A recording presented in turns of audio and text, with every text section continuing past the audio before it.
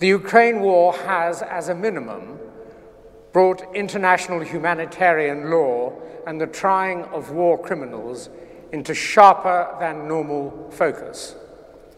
Arguably, it has required of us a complete rethink about what part, if any, international criminal law can play in stopping conflicts that may lead to war, and in what ways it may have failed to deal with crimes committed in war.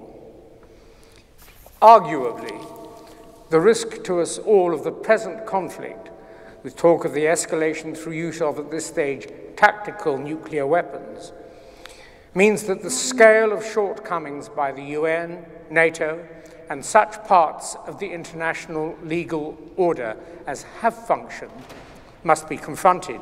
We should face the present risk, recognizing its scale, and with minds open to the prospect of repetition, absent major reforms, perhaps of all institutions. For example, the public has become aware, as never before, of how Russia's power of veto in the Security Council of the United Nations can block trial by the International Criminal Court of the most obvious crime of aggression that Russia may have committed.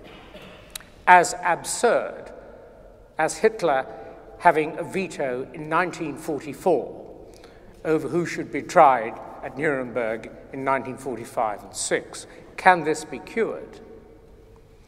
Is it right, as some do, to propose a new tribunal, simply because the existing one cannot be rectified by what the public would regard as common sense measures, namely, removal of the veto power from any permanent member of the Security Council who's engaged in war, or perhaps a more general reconstruction of the Security Council?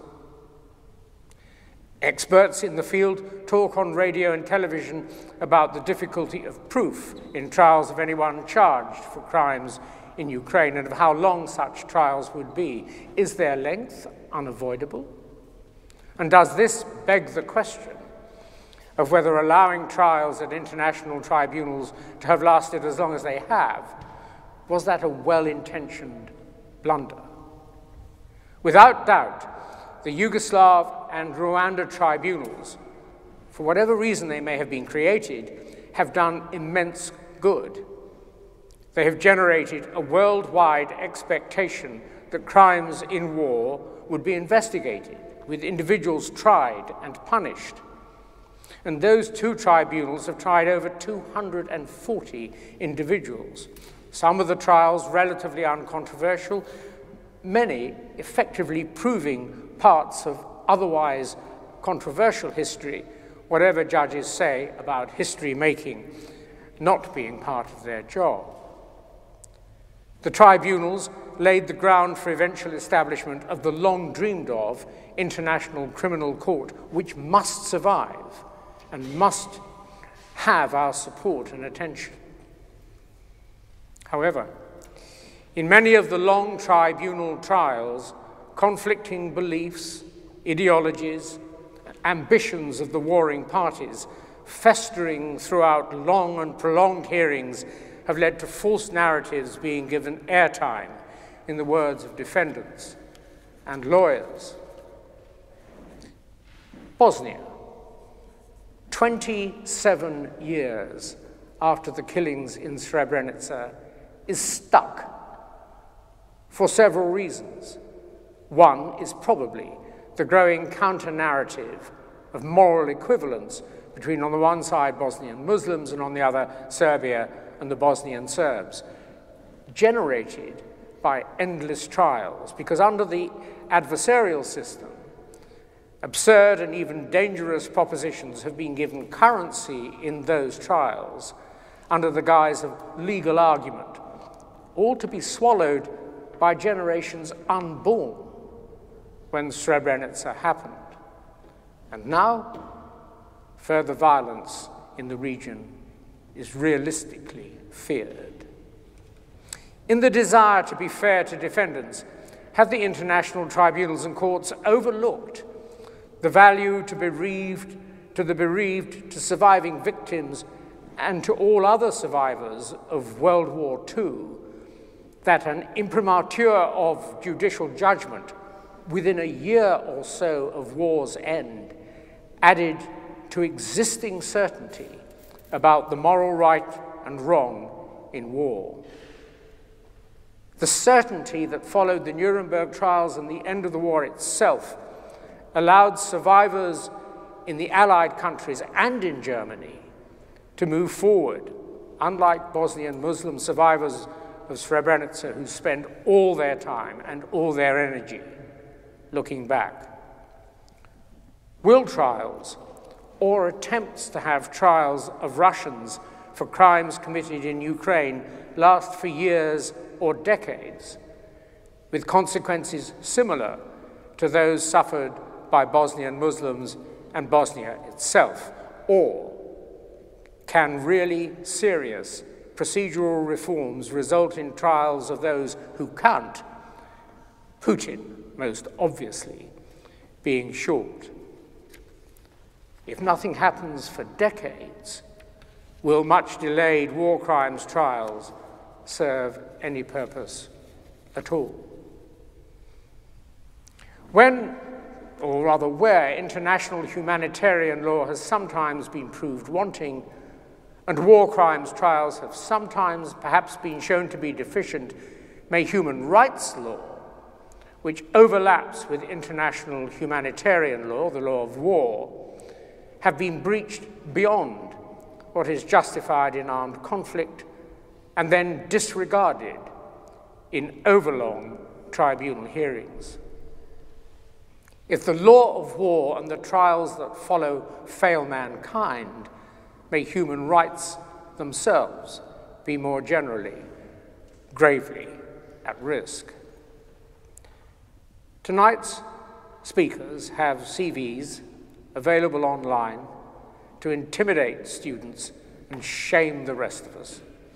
So they will forgive me, I hope, if I draw from each CV a core element that shows precisely why we have asked them to help us this evening. Lord David Hannay, on my left, GCMG, Companion of Honour, was ambassador and the UK's permanent representative to the United Nations between 1990 and 1995, giving him, from the United Kingdom's seat on the Security Council, unrivaled knowledge of the powers, purposes, and limitations of the United Nations as it created those two important international tribunals for Yugoslavia and Rwanda.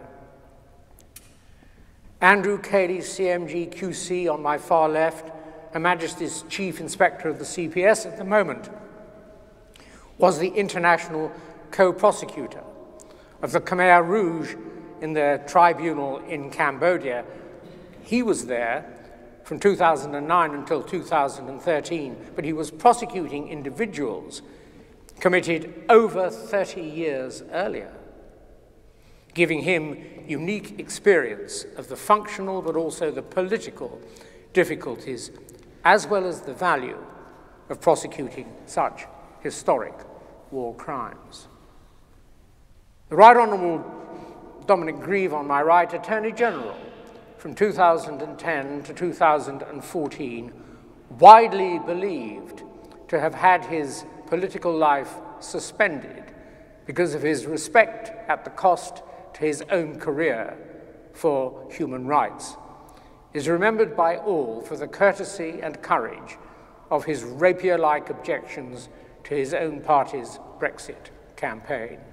And no one could be better placed to consider this evening's topic as if, on behalf of fellow citizens, of all of us, concerned both for safety and justice in a troubled world. Lord Hannay. Well, thank you very much, Geoffrey, and if I may start like you did by asking whether everyone can hear all right, because I did actually have a bad experience in this church when I was asked to give a eulogy, and I thought I produced a rather eloquent eulogy, and people always think that. At the end, a friend of mine in the congregation said, "I'm sure it was wonderful, but we couldn't hear a single word." But that was because I was up in the pulpit there, and that's probably not a good start. But can you all hear? Right. No, the lady at the back shaking her head. You can't hear. Why don't you come further forward? There are some seats here. That's probably the easiest way to fix it, although not a very technically. Anybody who can't hear, There are seats. come to the front. There are seats here at the side. And please put your hand up the minute you can't hear, because there's nothing more infuriating than not being able to hear what you came for. You've got to check again. Off we go. Yes.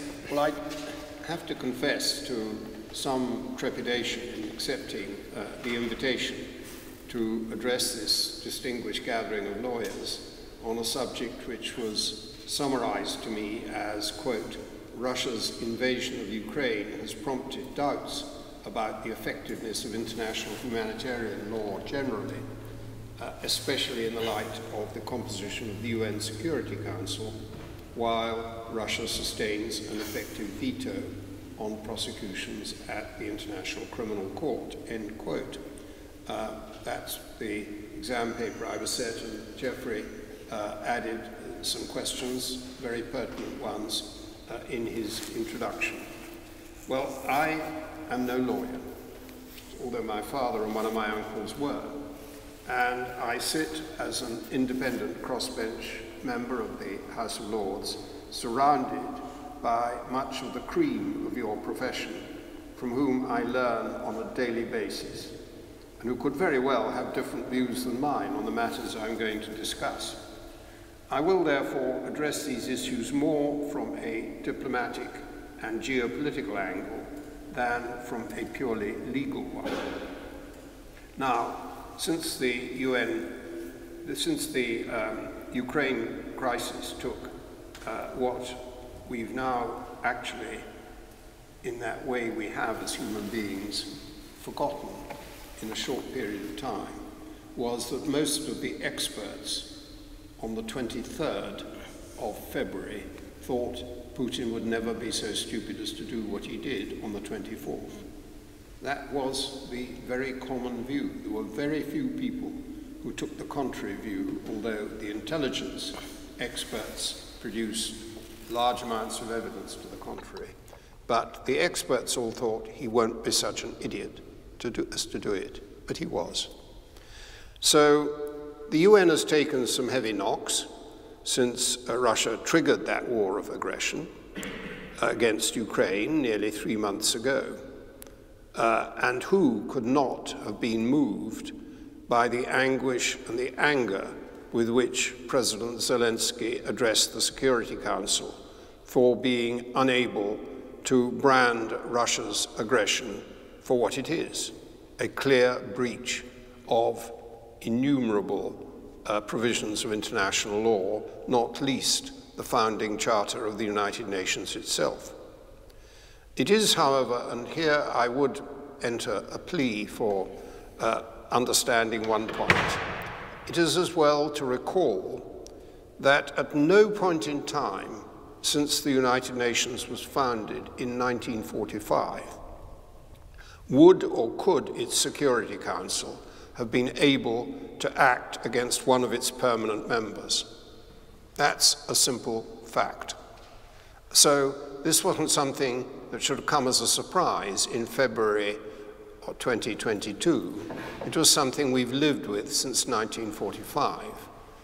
The veto for the 5 permanent members, of whom we were one, and France and China, not the same China, and the Soviet Union and the United States were the others, there would not have been a Security Council with the powers that are in the Charter, which are pretty sweeping powers, often misunderstood or misrepresented. They wouldn't have existed because, just ask yourself the question, would Stalin or indeed Roosevelt and Truman have agreed if there hadn't been a veto? No, they wouldn't. So those who believe, and one of Geoffrey's questions was that the Charter could now be rewritten to abolish the veto, I fear I have to tell you, you are lacking in realism. And then there's the other question, why not eject Russia or suspend it because it has acted so egregiously? Well, the Charter does not actually provide for that. So there is no provision that enables you to do that, no process that would enable you to do that. And this was a route which was considered and tried by the ill-fated League of Nations, and it wasn't a colossal success. I think that myself, that it's not a road one would wish to go down, however, whatever one thinks about Russia's behavior. And you shouldn't overlook, too, that the UN and the body of international law it has built up in the 75 years of its existence, and the tribunals of which Geoffrey has spoken, the criminal court most obviously, but the Rwanda and the Yugoslav tribunals, and also, of course, the sort of hybrid ones that my colleague on my left was very closely involved with, Cambodia, Sierra Leone, and so on. All that consists, however, of much more than the mandatory Chapter 7 resolutions of the Security Council, about which one hears so much, particularly when they don't happen. The debate, so just remember this, the debate that preceded Russia's solitary and shameful veto arraigned it before what is sometimes called, quote, the court of public opinion, unquote, as it was arraigned very successfully and effectively at the time of the Cuban Missile Crisis. And so that Security Council frustration and deadlock was a first important step towards mustering worldwide support for tough economic sanctions. Do not forget, too, the important symbolic steps of the strengthened votes in the General Assembly, because that was even more decisive, that then took place, and of Russia's suspension from the UN's Human Rights Council. Do not forget either the vital humanitarian work of the UN's agencies, the Refugee Agency, the Migration people, the Children's Foundation, everything. These are absolutely vital in circumstances such as occur in Ukraine. And if you look at that, the High Commissioner for Refugees, the migration institutions, they're helping to mitigate the suffering from the largest migration crisis in Europe since the Second World War. And finally, on mitigation, I would say the personal intervention of the UN Secretary General, for which he attracted some, in my view, extremely misguided criticism when he went to Moscow and to Kiev to plead for a ceasefire and, above all, to plead for more humanitarian treatment of those caught up in the conflict. That personal intervention in Mariupol has, in fact, resulted now in the evacuation from that hellish place of quite a few people, not many compared with the many who died or suffered elsewhere in the country, but even a few is surely worthwhile, and he should be given credit for it. But that brings me to the vexed question of impunity from war crimes, the prima facie evidence which accumulates daily in Ukraine, and which has naturally attracted a great deal of attention, rightly so. Well, I was one of those who, immediately after the Russian invasion, I think it was actually the 25th of February signed an appeal to the International Criminal Court and its prosecutor, Karim Khan, to begin collecting evidence on the basis of which action could subsequently be taken. The positive reaction to that plea by the prosecutor was extremely welcome, as was the contribution that our own government is making to the court's resources in this respect. I think they've provided so far £1 million to the court for that, and I suspect that will not be the last occasion they have to dip their hands in our pockets, and rightly so. But you do have to, and then I welcome too the appointment of Sir Howard Morrison, a distinguished former judge of the International Criminal Court, to advise the government of Ukraine on the marshalling of the evidence that would have to be brought before the court. Is this route to justice rendered nugatory by the fact that the International Criminal Court is not mandated by its statute to bring charges of war of aggression? That's one of the questions that Geoffrey put. And by the fact that any Russian who is indicted, from President Putin at the top to the soldiers in the field down below, are unlikely to be brought to trial before the International Criminal Court. I don't believe that does have that effect, render it nugatory. Firstly, the ICC has shown, in the instance of several of its early cases, that it is ready to tackle the issue of command responsibility, which is the link which will lead to Putin. And the cases of President Bashir of Sudan, under arrest in Khartoum, indicted for war crimes in Darfur, and of President Milosevic of Serbia, brought before the International Tribunal for the former Yugoslavia, in which our moderator this evening played such an important and distinguished role, they've shown that the wheels of international justice may grind pretty slowly, but they can produce unexpected outcomes. Should the international community go further than that, as some have suggested, and establish a new international tribunal like the Nuremberg and Tokyo tribunals after the Second World War, explicitly empowered to try cases of wars of aggression? I'm not at all sure that that would be either wise or effective. The citing of the Nuremberg and Tokyo precedents should remind us that those tribunals were only able to function as a result of the defeat in war of the offending regimes, the occupation of their capital cities, and the capture of their leaders. Well, in our nuclear weapons era, that's not going to happen.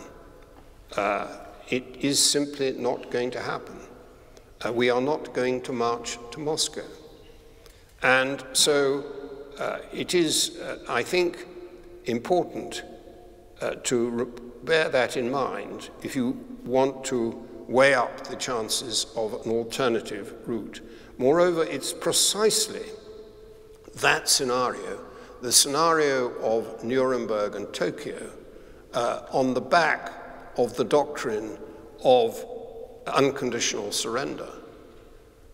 It's that Putin's favored scenario. He wants his people to believe that in his campaign of disinformation, he puts this all the time, as a justification for urging what he promotes as a war for Russia's very existence as a nation state. So I don't myself think it would be terribly wise to play into his hands by validating that. And be in no doubt, and this is the final point I'll make, suggesting this is not the road to go down, be in no doubt any serious attempt to set up a new tribunal would be intensely divisive right across the world. I think we've already recognized that the support for the positions that the West are taking over Ukraine is not as wide as it ought to be, as it might be, as it needs to be. It would be much less if it was coupled with a campaign to set up a new tribunal. So it would, I fear, therefore not only be divisive, but it would, in all likelihood, weaken rather than strengthen the efforts being made to isolate and to sanction Russia economically, which is what we are all, our governments are all committed to and are performing perhaps rather more effectively than might have been feared. Now, it's often said that a country, and this was, I think, last Donald Rumsfeld who said it, it is often said that a country goes to war with the armed forces that it has, not with the ones it wishes it had. Well, I would argue in favour of going to court with the instances which already exist, not with those we would ideally like to have. Thank you very much. Before Andrew Cayley, I am going to just check, people at the back, hands up if and only if you can hear. Okay, Andrew. I was going to follow my notes. I'm not now, which I know is a huge mistake as a lawyer to do that, to go off the script. But what I will do is speak a little bit about my experiences as a prosecutor in some of the international courts. Just to put this in some kind of context, I was prosecuting as a junior in the mid-90s, so really at the beginning of my career. In fact, almost by accident, at the time I was a solicitor serving in the army, in the British Army, in Army Legal Services, and the Yugoslav Tribunal had been just formed by the Security Council. Lord Hannay was there while this was going on, and at the time people felt that it had been established by the Security Council, the Yugoslav Tribunal, because the UN was really paralysed in its ability to do anything else to stop the war. I mean, it's not a criticism, it's a fact. And nobody really expected the Yugoslav Tribunal to work, to leave any kind of legacy at all. Anyway, I got sent there. Somebody else within the army was offered the job, so the UN went to member states because they didn't have enough people to staff this court, and the call came to London, as it has come from the ICC regarding Ukraine, to staff the court. And a job was offered to one of my colleagues who didn't want it because he didn't fancy living in the Netherlands, and I was single and I didn't have any ties, and I thought, well, it sounds quite interesting to go and do this. And I was sent for 6 months because people thought that the court won't last very long at all. And the court changed the course of my life and my legal career and had a profound effect on how I see the world. Geoffrey mentioned the Srebrenica trial, the extermination of 8,500 people in 3 days, in really scenes that were reminiscent of the massacre of Jews in the Ukraine in the mid-40s, and that, the mid-1940s, and that really had made a great impact, I think, on all of us who were involved in that case and its importance, and I'll come back to that.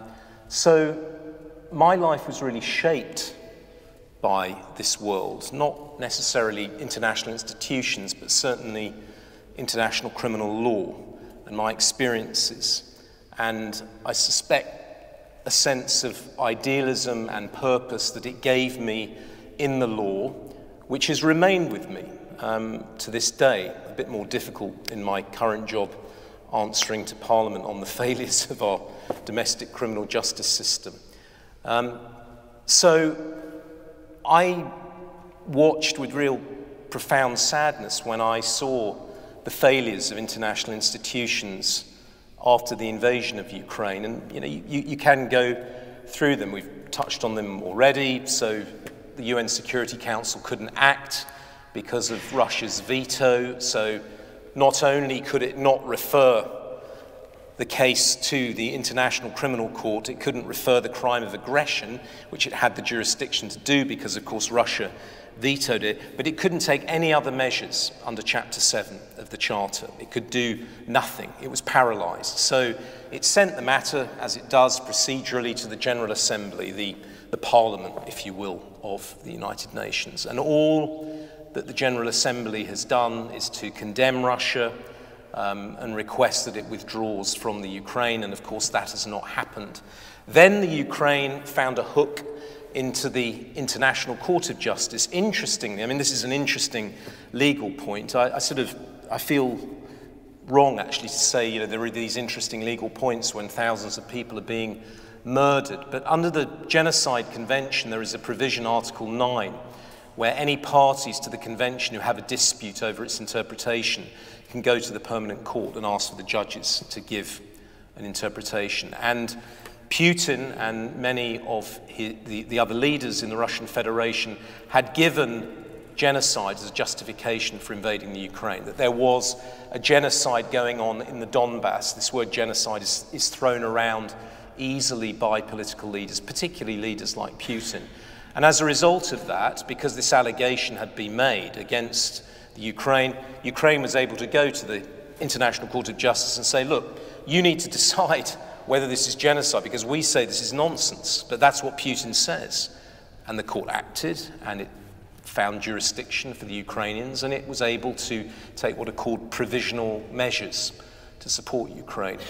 And part of those provisional measures were to condemn Russia, ask Russia to respect international law, calling for the withdrawal of Russian forces from the Ukraine, calling for the protection of civilians, and of course, nothing happens. European Court of Human Rights, exactly the same.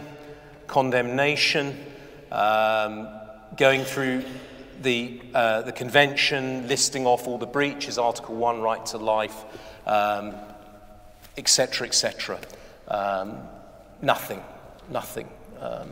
Condemnation, nothing else. Then to the Council of Ministers of the Council of Europe, who've also condemned Russia and suspended them from membership of the Council of Europe, which actually probably in the long run is not such a great thing to do, because you actually, I agree with Lord Hannay, you have to go on talking with people. If you can't do anything more substantive, if you can't militarily intervene, then you have to go on talking. So, as I said, the ICTY, an institution established with no real hope of success, people called it a fig leaf. The UN was embarrassed that it couldn't do more. Many innocent people were being murdered. Millions became refugees. I was there in '95, horrified, actually, by what I saw. I think General Dominic was also there during that time. Horrified, absolutely horrified by what I was seeing. I mean, very new to me. My parents had told me about the Second World War, but when you go to a place and you see this level of destruction of civilian property, and you see thousands of refugees on the move, and you see the grief and the terror of it all, it leaves a lasting impression. But I will say this about the Yugoslav Tribunal. It actually was a success. It was a success. And in fact, Lord Hannay, we were having an email discussion and we were talking about the problems of these courts, and Lord Hannay said, don't let the best be the enemy of the good. In the sense, these courts were good enough. They did work. The ICTY indicted 160 odd people. Sir Geoffrey Nice tried Milosevic. He died during the trial. But when I started in that court, there was absolutely no idea, that there was no sense at the time that we would ever prosecute the leaders of the Bosnian Serb state, Mladic and Karadzic. And we did. I drafted the Mladic indictment, actually, the amended one on which he was tried. And I have to say, when I drafted it, I never thought that he'd be prosecuted in the court. And he was prosecuted, convicted, imprisoned. So that court actually was a much, much greater success than anybody ever believed it could be. The international, let me talk briefly about the Khmer Rouge Tribunal, because that's a court which had its problems. So Geoffrey, how much time have I got left? A few more. Okay, a few more minutes. I think that it would be great, of great value if you could help us with the question of whether really long-term tribunals work in the way that the Khmer Rouge Tribunal did or didn't work. Okay. So the Khmer Rouge Tribunal, very briefly, was a hybrid court. There were a lot of problems in establishing the court because the Cambodian government wanted to control the court. Now, just for the younger people here, Khmer Rouge was an extremist Maoist political movement of the mid-1970s. It ran Cambodia, it ran in the loosest possible terms, but it governed Cambodia between 1975 and 1979. And during that time, it either murdered, worked, or starved to death over 2 million people, 25% of its own population. The court took many, many years to establish for reasons I won't go into because I don't have time to explain all of that, but eventually it was established in 2007. The difficulty with the court was that it was the government of Cambodia, which frankly is an democracy in quotes, it's an authoritarian kleptocracy run by an individual called Hun Sen. He wanted absolute control of the court because he had former very elderly members of the Khmer Rouge still within his political circle, and he wanted certain people tried, but not everybody. So the deal was with the UN that a domestic court would be established by international treaty and a UN mission effectively bolted onto the side. So it wasn't established in the same way as the Yugoslav Tribunal, which was a product of the Security Council. So I was the international co-prosecutor between 2009 and 2013. It was staffed, the court, by both Cambodian nationals and by internationals from the UN. So there were Cambodian judges and international judges, Cambodian prosecutors, international prosecutors, Cambodian defense lawyers, international defense lawyers. All of the Cambodian staff were bluntly in the pocket of the government. So any decisions that we tried to take were never really that independent. Hun Sen had his finger deeply into the court. Was it corrupt? Yes. I struggled with that every day. I still struggle with it now. We did 2 trials. The others were basically put off by Hun Sen because the judges and the prosecutors wouldn't cooperate with doing the 3rd or 4th trial. The first trial involved the trial of the commandant of S21, which was an extermination camp in Phnom Penh that murdered 18,000 people over the space of 3 years, women and children, elderly people, in the most horrific circumstances I could ever imagine, and certainly defying description, but absolute horrors in that place. We prosecuted him, convicted him. He got 19 years after trial. I didn't do the trial, I did the appeal. On appeal, he got a whole life sentence. He was never released. He died in prison 3 years ago, Comrade Doik. We then tried the 4 remaining leaders of the Khmer Rouge, very elderly people. 2 of them died during trial, 1 before trial. She had dementia. One of the few female ministers within the Khmer Rouge government, the Minister of Health, she had dementia. We had to basically sever her from the trial. She died. Her husband, who was the foreign minister, he died during the trial. We ended up trying the deputy to Pol Pot, who'd been the leader of the Khmer Rouge, and the former president, Khieu Samphan. We convicted both of them at trial, but Nguyen Chia, the deputy to Pol Pot, he died before appeal. So the process, you can see, was not ideal. Would I recreate a court like that?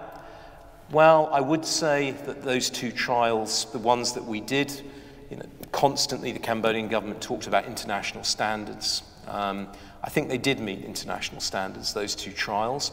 Overall, did the court satisfy what we here in the United Kingdom would regard as fair and decent institutions with integrity and independent judges? No, I wouldn't say that at all. But would I say that international justice is not something worth pursuing because of that? No, I wouldn't. Finally, on the ICC, can I have 1 more minute? Finally, on the ICC, the ICC was a product of the success of the ad hoc tribunals, so the Rwanda tribunal and the Yugoslav tribunal. In my view, and I worked there for 2 years, it was not well set up.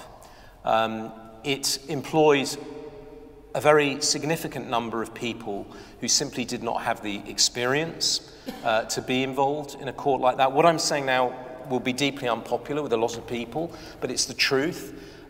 It had people that led it in the early years who were simply not qualified to be there, because many people are appointed to these courts for political reasons and not because of their legal experience or qualifications. We sent a High Court judge. So the United Kingdom has always sent people who were properly qualified to try serious cases. Many states sent judges who were academics, political, friends of presidents, these kinds of things. I mean, this is the truth, if you look into it, unfortunately. Many of the staff, again, were not employed on merit, and the results of that can be seen in many of the failures at the court. Kenya, for example, every single person acquitted in those cases. Bemba, on appeal, thrown out by Sir Howard Morrison. Now, do I say, upon the basis of what I've just said about that court, do we not pursue international justice? Of course we do. Of course we do. Now, contrary to what others have said, I do believe that one day it's quite possible that Putin will be tried. And I only say that because when I was at the Yugoslav tribunal, I never believed that we'd try anybody for Srebrenica, and we did. And we proved the lies were lies, that these events really did happen. I never believed that we'd try the leadership of the Khmer Rouge, because I just thought this is not going to happen. This court is so dysfunctional, we'll never get there. And we did. We did it. We did it. We may have to wait many years, but these things are worth pursuing. They really are. They're important to the victims. And I'll never forget, I will close, I promise, Geoffrey, I will, yeah, all right. I will just say one last thing. I remember the Khmer Rouge Tribunal, after the conviction of Duch, a woman came up to me who had fled Cambodia in 1979 and left her mother and father behind, who had both been murdered in S21.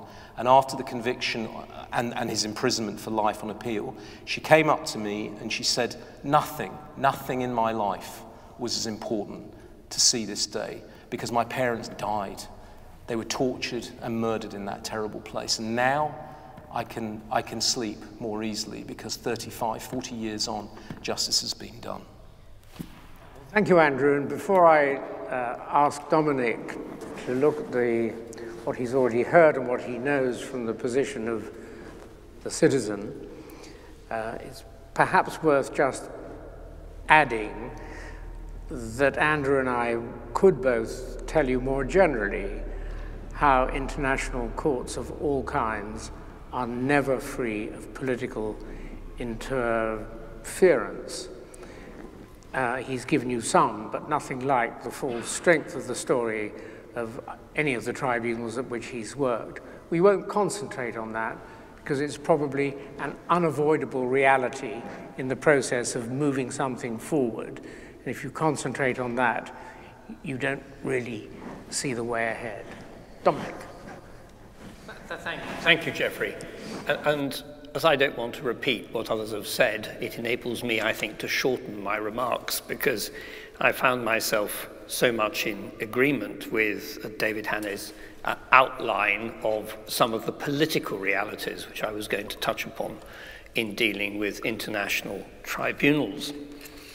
I once went to Salzburg, and in the castle there was a large Habsburg cannon which had written upon it the words "Ultima ratio regum," the ultimate rationale of kings.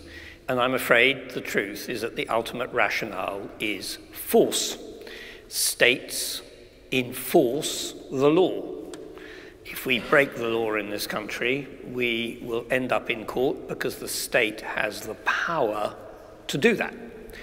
And in the United Kingdom today, it applies everywhere. In the Middle Ages, there were bits of the country where the king's writ didn't run. And so when one's dealing with international tribunals, one has to recognize that as there is no overarching international authority, some might say that's a good thing, ultimately states can take action, and if they are strong enough, they will never be brought to justice, however badly they behave. It is no surprise that China, despite its gross human rights violations in a number of settings, is essentially immune from pursuit through the courts. Some countries, and we have to bear this in mind, like the United States, in fact, having originally signed up to the International Criminal Court, then decided they didn't like the look of it, and therefore withdrew their participation.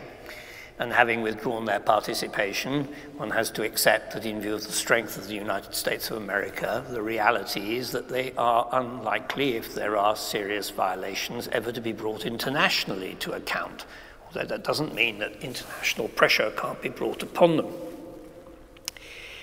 And one of the complaints which is made about the International Criminal Court, and it is, I think, a valid one, is that the countries which tend to end up, or their citizens to end up in front of the International Criminal Court, are often what might be described as weaker states, which can be effectively coerced by the leverage of others into accepting court jurisdiction. Let's face it, that's what happened essentially with Milosevic over Serbia. So a willingness finally to bend because the political advantages of bending to the will of the United Nations as expressed through the International Criminal Court was seen as being more advantageous than protecting Milosevic. So ultimately, this is, and I think inevitably, a flawed process. Can't escape that. But that doesn't make it an invalid one, however chaotic and difficult it might be, because I think that over time, the standards of behavior of states and individuals within it are subtly raised by the evidence that individuals can end up in front of international tribunals for breaches of international humanitarian law. And it's a drip feed which we need as a country to add to. And indeed, we have been fairly consistent, although it is worth bearing in mind as I look back at my time as Attorney General, and Andrew will remember this, that there were times when the United Kingdom government thought it exceptionally irksome that allegations, for example, of misconduct of UK forces in Iraq should have to be investigated. And some will remember the international Iraq historical allegations process, and wanted it to stop. And when they wanted it to stop, because we were signed up to the ICC, I had gently to point out, well, either we do it ourselves or somebody else is going to come along and do it for us, because we accepted that jurisdiction. And, imperfect as it may have been, ultimately, the IHAT process did, in my view, work, if only, mainly in establishing that in many cases the violations that had been alleged had not occurred. So difficult as it may have been, it was good for us. And I don't think has ever actually received the recognition in the work that was done on it for achieving that outcome. So for all those reasons, I happen to think that the international tribunal system is the only show in town. And if we were to abandon it, we will, I think, see a deterioration in behavior. Russia's behavior in the Ukraine is, I think, a chilling example of here's a country, after all, signed up to the European Convention on Human Rights, quite apart from the Geneva Conventions, which seems, when the conflict set out, leaving aside the question about the crime of aggression, to have simply conducted itself in a manner which is only too reminiscent of behaviour during the Second World War. And it's that which we need to try and counter. And the law can play an effective part in doing that. And I agree with Andrew that it's not impossible that eventually we will see Putin brought to justice, because you never know how the political impact of the existence of humanitarian norms will ultimately play out if, for example, he were eventually replaced as Russian leader by a regime which wanted to restore its international credibility. So for all those reasons, I am a great believer in this system, imperfect though it is. It needs us as lawyers to sign up to it and to argue for it, because as I've indicated, there have been occasions, even in the United Kingdom, where people seem to think that it would be much nicer if we had an easier system.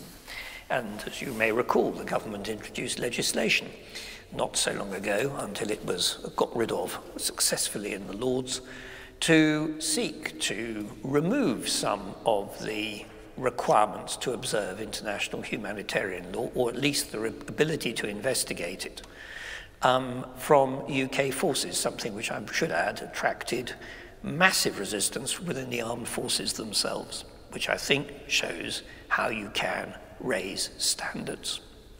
And before we despair, I would just say in conclusion, we undoubtedly, as we can see in the Ukraine, live in a violent world.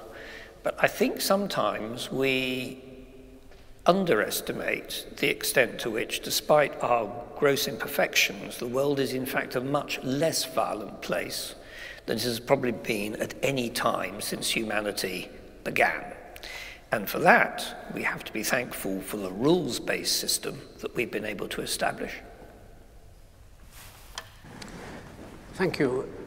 Ladies and gentlemen, before I throw things over to you for questions, I think there's one question I'd like to ask of Lord Hannay in light of the general support for the system and inching forward from all our three speakers, but in very different ways.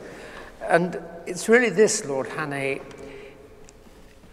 is there the possibility that you could reach a position of such danger, and are we in that position, that inching forward has to be replaced by something more radical? Well, it was, of course, so replaced, or rather it didn't exist, so it couldn't be replaced, but it was what happened during the Second World War. The Allies in the Second World War decided that the only outcome of that war was unconditional surrender. Subsequently, historians have often criticized that and said that possibly it made the war last longer because it only offered one outcome, which was the total defeat of Germany, Italy, and Japan. That was occasioned by the appalling crimes committed by those regimes, and it was generally reckoned, I think afterwards, to have been a necessary approach to that conflict. Nuclear weapons didn't exist in those days, and I do think nuclear weapons have made a difference to that, because if Hitler had had nuclear weapons, if he'd not been so unwise as to concentrate his efforts on ballistic missiles with very small explosive charges in the nose cone, and had instead concentrated on developing a nuclear weapon, some of us might not be here. It was, in any case, I think it has introduced a new element in it, which is why I said so flatly what people are a little bit reluctant to say on the public record, which is we're not going to march to Moscow. It's, that is a simple statement of, I think, the intention of all our governments, which is why NATO and the West have been extremely careful not to get involved in a direct confrontation, which has, of course, been helped a great deal by the heroic resistance of the Ukrainians, which has not posed the awkward question, do we let Putin roll over Ukraine yet? I don't think it probably will, but it hasn't certainly yet. So I think it's difficult to answer your question in the nuclear age. I really do. I don't think we can ignore that. And that is not to go down the, in my view, erroneous view that if the Ukrainians had not given up the nuclear weapons that they found on their territory when they became independent in the 1990s, though interestingly no one ever seems to remember that actually Ukraine has been a member of the United Nations since 1945, when Stalin insisted that Belarus and Ukraine should also, as well as the Soviet Union, be full members of the United Nations. It didn't signify anything, of course. They sat in the Soviet mission and did what they were told. But nevertheless, I think, therefore, it is really difficult to answer the question, your question, about are the circumstances which would override when you're talking about nuclear powers. I think it's better not to go there, frankly. Thank you. Does anybody in the audience have a question? Yes. I can't see whether it... Yes, I can. Here it comes. Hi, can you hear me okay? My question is, given the consensual nature of international criminal law and the reluctance of powerful countries to sign the Rome Statute, how do you think that the International Criminal Court's decision to investigate Russia of its own volition will change the landscape of international criminal law in the future? Now, I didn't hear that very well, which is probably my dodgy hearing. If any of my colleagues did hear it, they can answer it. Otherwise, I'll have to have it translated. Not translated, explained. It's not you, it's the microphone. Did any of you hear it fully? If I get it right, you're essentially asking whether or not the prosecutor was going to pro promo to start an investigation, but in the end it was a referral. So a group of states got together and referred the case back. But what you're asking, I think, is what effect will that have on an international criminal justice when major states like China, Russia, United States are not members of the court? Is that about right? Yes. Yeah. Yes, well, it's a very difficult question to answer, frankly, because the list of people who are not members should be extended, of course, to include India and Pakistan, too. India, in the case of India, is a country that elects its leaders.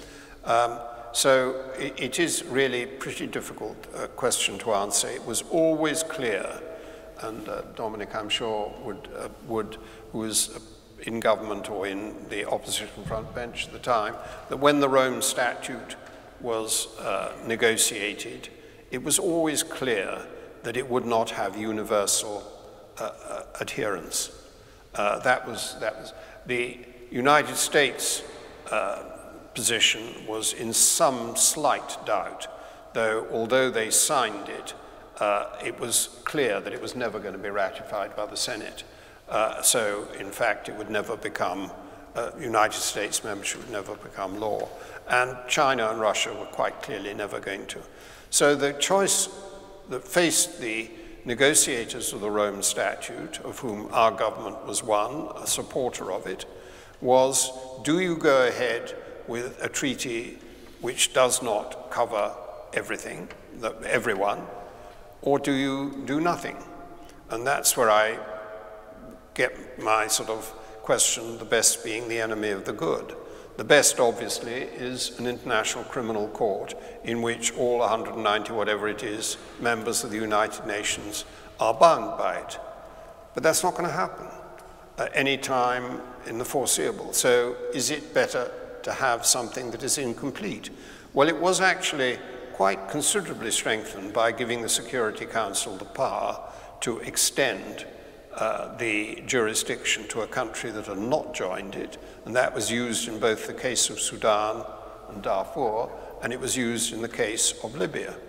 But it could not be used in the present case we're talking about because of the Russian veto, and it could not be used in the case that Geoffrey has been putting a lot of effort nobly into the examination of the Uyghur, because the Chinese would veto it. So again, you're still in a sort of best and enemy of the good situation, whether it's the membership of the jurisdiction of the court extending to everyone, or whether it's there being ways in which the court can be prevented, even when there's overpowering evidence that it should extend it to a country that is not covered by the jurisdiction, is blocked from doing so. So there's no simple answer, I'm afraid. I was just going to add, clearly the reference adds to the pressure of worldwide public opinion on the states concerned. But it is, in a way, a gesture because it is unenforceable. Because of the way the United Nations is configured, I can't see how it can proceed anywhere in light of the veto powers of a country with Security Council veto. But as I say, it's part of this process by which, inch by inch, a rules-based system grows. And I think we should see it, therefore, in a positive way, but I don't think we should expect much of it. A question, first of all, from the online audience, picking up, as it is the word granular detail of what we've just heard, from Nanda Kumar Srivatsa. The ICC has historically struggled to secure the cooperation of its own member states in the context of investigating situations, collecting evidence, and executing warrants. Does the panel have any view briefly on that? And in particular, will the present gravity of the situation, if it is grave, improve that? Andrew, quickly.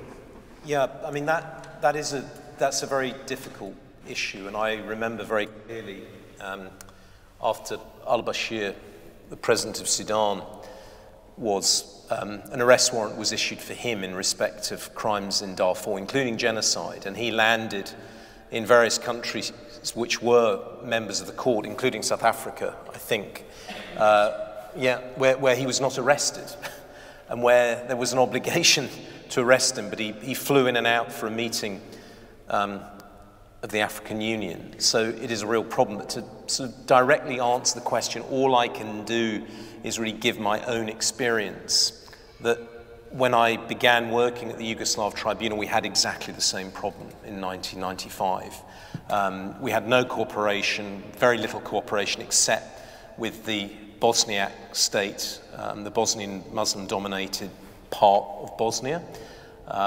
We only had cooperation with them. We had no cooperation with the Serbs or the Croats. And we had very little in the way of enforcement powers. We didn't have a police force. Everything had to be done consensually. So I would say that these things develop. So as the years went by, the stature of the Yugoslav Tribunal increased. We tested various legal tools in the courtroom, including summonses, including orders from the court to gather documents, and we just chanced our arm, essentially, and got orders from judges which we didn't really know whether they would be complied with, and they were as the years went by. I think it did improve. It did get better, yes. Is the gravity of the present position such as to give encouragement for more rapid improvement? It's maybe something that Lord Hannay would have an observation on, if you know how, because he knows how they do and don't behave in the Security Council. Well, in the case of Yugoslavia, as I'm sure you're aware, there was a switch in American policy. And when the Americans first went in, when NATO first went in and forced the Milosevic and the Bosnian Serbs to come to Dayton and to sign an agreement, there was a strong resistance because there was a very big American presence in the NATO mission there. There was a strong resistance to using them to arrest indicted criminals. And at a certain point in time, the Clinton administration changed that policy. I believe, the British government of the day always wanted to do that, to arrest criminals when they could be found. And the Americans then changed, and the result was that a whole succession of people ended up in front of the court. Not, of course, Mladic and Karadzic, because they were in Serbia, but there were people who were found in Bosnia that way. And that was due simply to a change in the policy of the US administration as the country which called the shots in NATO, because it was a NATO force that was policing Bosnia. I don't know if that's right, Dominic. I think that's a roughly. Yeah, it is right. And I mean, the other thing I was just going to add is, of course, if you are arguing for respect for an international tribunal, then it also means that you yourself have to show respect for it. So there is a knock-on consequence for states which, as I was explaining earlier, may at times find these things a little bit irksome. Even what I would like to think are responsible Western democracies doesn't mean that they are necessarily perfect. And so I think it draws attention to the fact that you have got yourself to observe the rules that you have created. Another question from the hall.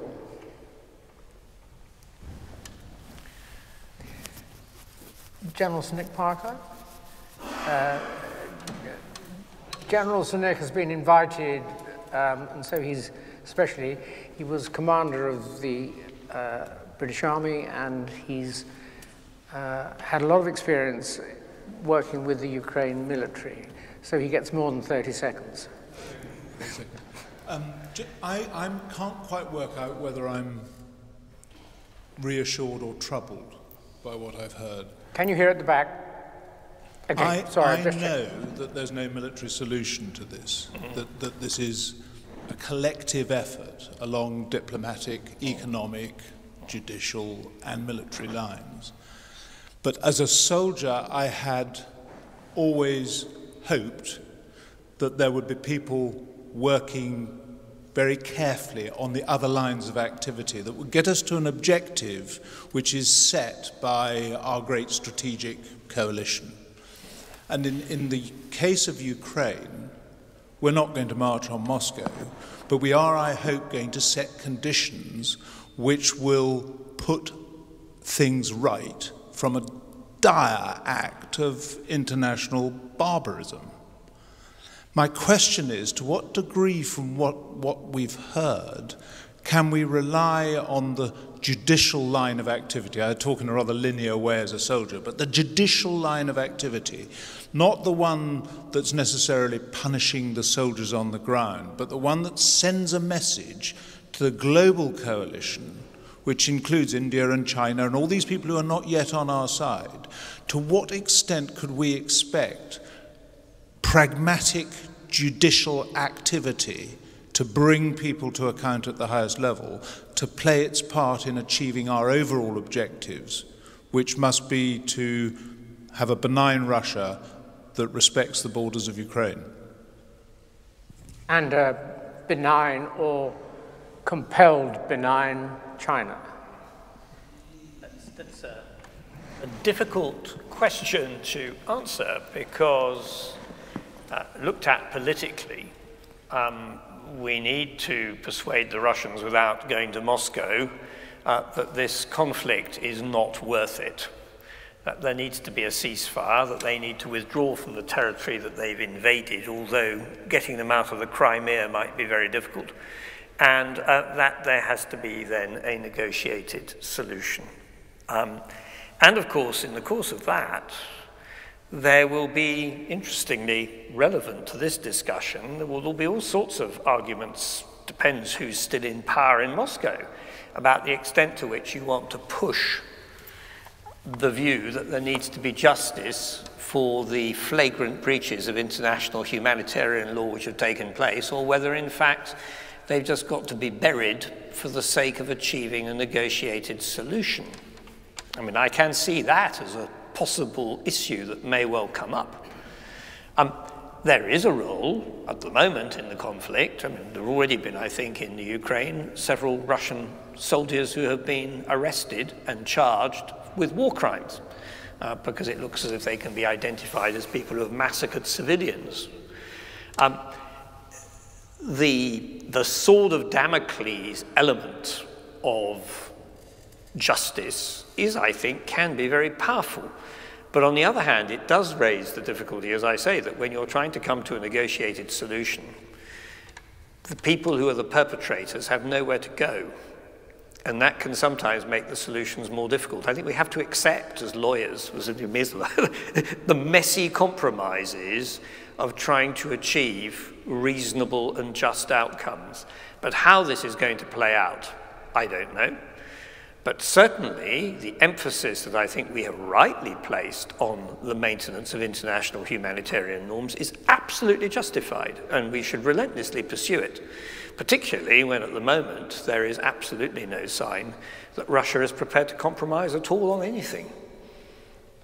Yes, I think what you're touching on really is the debate about whether there is an inbuilt and insoluble tension between justice and peace.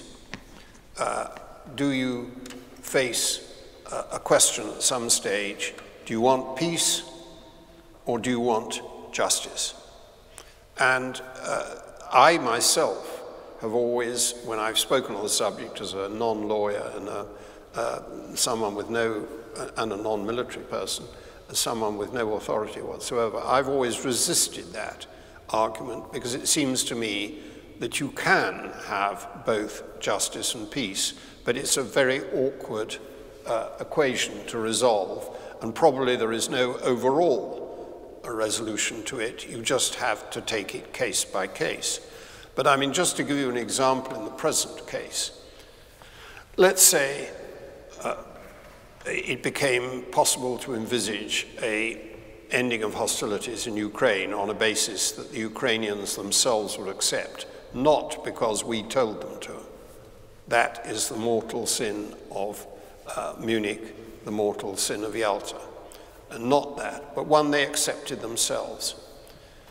And let's assume that by that time the International Criminal Court had indicted President Putin, but of course not got him before the court. So should the peace settlement there be dependent on Putin being surrendered to the court? Well, that would be a pretty big decision to take. But equally, if Mr. Putin said, I'm not going to make this deal unless you annul the indictment, withdraw the indictment, that would also be a big. So let's go there. We're a long, long, long way away from that. But there is, I think, some tension between justice and peace, but one should never allow it to, I would argue, to convince you that it's got to be one or it's got to be the other. David Owen was much strong believer in it having to be peace and not justice. And I, well, not for the first time in my life, thought he was wrong. So I don't think that is, it's not something that's capable of solution in a general way, but it shouldn't be allowed to overcome the efforts we're making. Gentlemen, do you want to come back on that? The only observation I would make is it all rather depends on the outcome that you have set. And again, I'm being a bit military in defining an outcome. But you've got to be quite careful that what you want to achieve is achievable. And therefore the debate over the status quo ante, that is Crimea part of the condition, what do you want to achieve as a result of this weaving of the interlocking lines of activity is the heart of the challenge that we face. Some interesting issues, and it also, I think, dovetails with issues around democracy and legitimacy. Medieval kings could go to war over territory, and then, depending on who had the upper hand, you came to a compromise by which the weaker party surrendered the territory to the stronger. There was no consultation with the inhabitants. It was just done. Nowadays, we live in a world where democratic legitimacy is centered upon consent. And so for a country like the Ukraine to say, I'm going to compromise with Russia by parting officially with sections of territory which had all voted, as it happens, to join the Ukraine when the vote took place in 1990, whenever it was, 1991, is almost impossible. And thus, because of that, has the capacity to perpetuate conflict. And I think there is some evidence that modern wars are very hard things to bring to an end. And I think it's an interesting challenge internationally. Lord Hannay will know more about this in a way than me, but it's always struck me with my political hat on that it's one of the difficulties of, in part brought on by countries which claim democratic, and sometimes do, and are democratically legitimate. You can't part with your citizens in the way in which would have happened 200 years ago. Andrew, we're running close to the end of time, so I'm going to put you on the spot with a short answer to a question drawn from the last exchange. If I've understood General Snick's concern correctly, if you had a magic wand and could do one thing with the international justice system, overriding the concerns about reality expressed by Lord Hannay and indeed by Dominic, what one thing would you do for the resolution of the justice problem in this case that might have an effect on others, they've already been named, who might do the same thing? What change? One of them. I would say to get, and this will sound quite odd actually, because some people may disagree with me, but to get the United States to sign and ratify the Rome Statute. Thank you. Now, are there any other questions from the hall? I've lost my tablet reference to questions, so if somebody can complete it for me. Any more questions from the hall? If not, I'm going to ask you a question before we close it, and I know one question from the online that I want to reflect. Some of us who are older have certain views about the present position in which we are, in which we find ourselves. Would any of those of you who are younger like to say what you feel about the present situation, to what extent you genuinely think it's okay and manageable, or whether it's really dangerous? Would anyone like to tell us? I'm not going to pick on someone, but it'd be nice if one of the students would like to say how they see the present circumstance.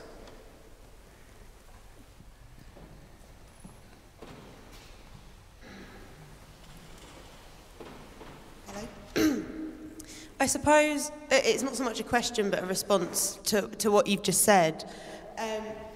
I suppose my feeling on it is you hear a lot about nuclear and the big dangers of it becoming nuclear, and when I speak to people who are older, there's mixed reaction in that some people say this is unprecedented and that Putin is potentially very dangerous, and other people who say there's always kind of been this background worry about nuclear and it's never kind of amounted to anything.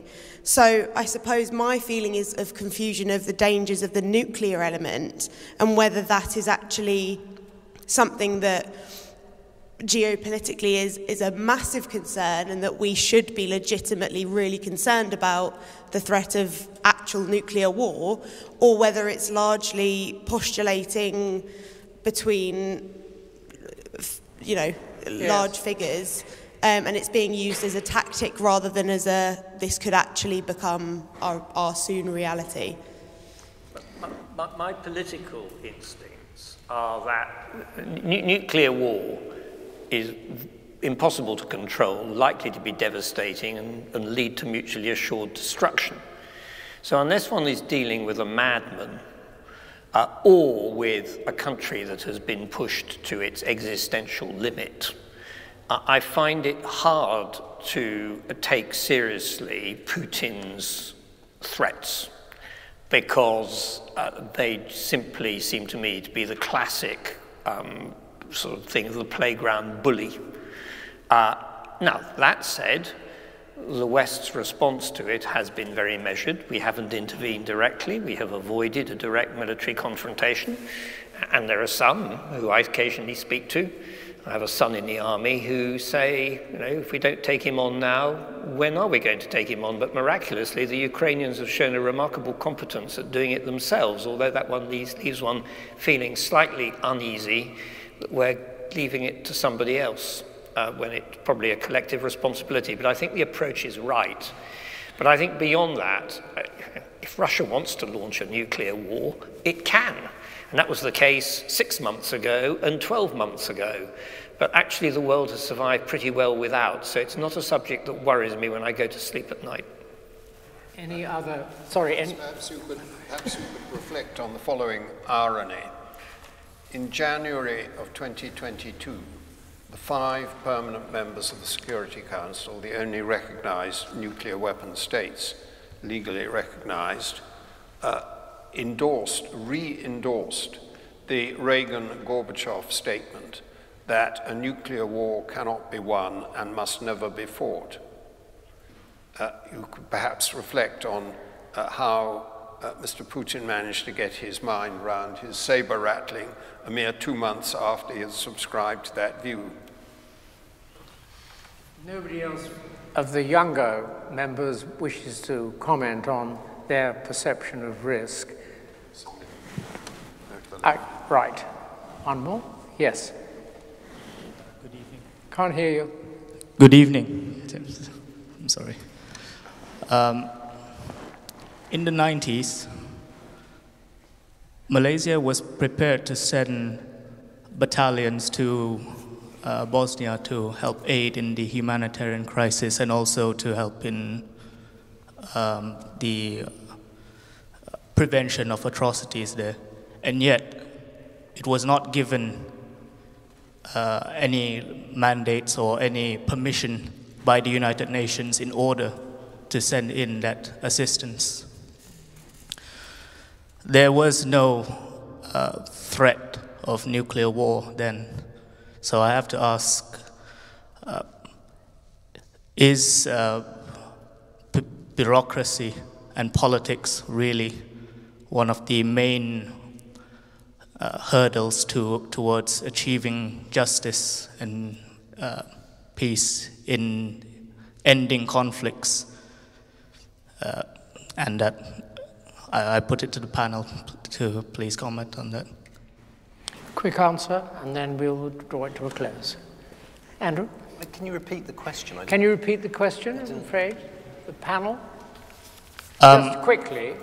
Is bureaucracy and politics really one of the main hurdles here to achieving justice and to resolve conflicts?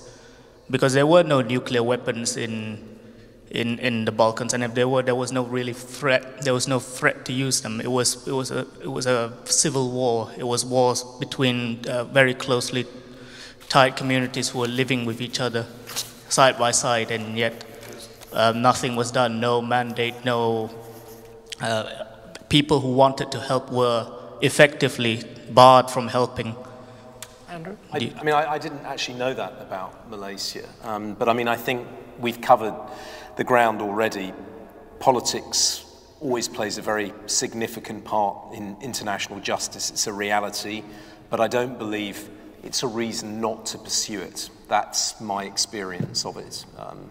There will always be this tension that exists, but I do still believe international justice is something worth pursuing, because I think probably in 200 years' time, and I'm long dead, the international justice structure will be much more effective, and probably, if we're all still here and have not been all destroyed by nuclear weapons, which, you know, probably I hope will never happen, I think the international order will be much more effective then. Hannay, anything to add? Well, just to say that I mean, something you mentioned about Bosnia triggered off my recollection of certainly 4 of the most painful years of my life. struggling with this very difficult problem. But it was not, in fact, a civil war. It was a war of aggression by the Bosnian Serbs and the Bosnian Croats against the Bosniaks. That, I think, was what the court finally ruled in most of the cases that were brought before it, although, of course, they did try at least one Bosniak, I think, for war crimes as well, but not for the crime of aggression. So I just want to correct that point that you made in that respect, because I think it was, at the beginning, it was a view very strongly held in this city, in the government, the major government, that it was a civil war and that we shouldn't be getting involved in somebody else's civil war. And I'm afraid to say I think that was a bit of a mistake. Ladies and gentlemen, we've heard a lot, all of it really moving in a similar direction, hoping that at the end of the journey there will be a better rules-based international legal system, providing there is time enough. Linking the following question from Charles Littlewood as follows: in the panelists' opinion, do international courts and tribunals play any sort of preventative role? Would a would-be génocidaire ever be moved to change course by what happens in the justice system? And perhaps reflecting on General Sir Nick's concern about what might happen in a justice system that could make a difference in other parts of the world where similarly strong men might do similarly dangerous things. Is the following completely idealistic thought worth having in mind? Pasha Talat, who led to the butchery of over 1 million Armenians in the First World War, the Kaiser himself, Stalin, if he intentionally starved millions to death, Hitler, Milosevic and Mladic, and now Putin, probably have one thing in common, and that is probably that if before they did the things for which they are condemned, they'd thought realistically they would be caught, handed over, tried and sentenced, they would not have done what they did. Is there a role to play by international justice? I'll let Madam Treasurer express the last words.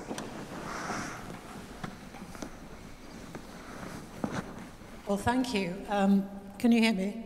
Thank you on behalf of us all to our panel, to Lord Hannay, Andrew Cayley, Dominic Grieve, and of course to Geoffrey Nice for organising this evening.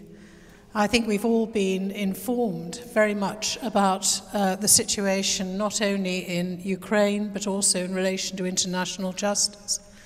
And I think we will all go away better informed, wiser, more realistic, but with a little bit of hope at the end of it.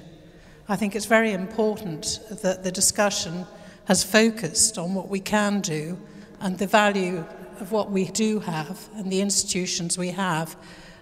Whilst not perfect, as we've heard, they are better than having nothing at all. And we're very grateful to our panellists this evening for their gathered wisdom in the diplomatic field, the law and politics, for coming here this evening and talking to us.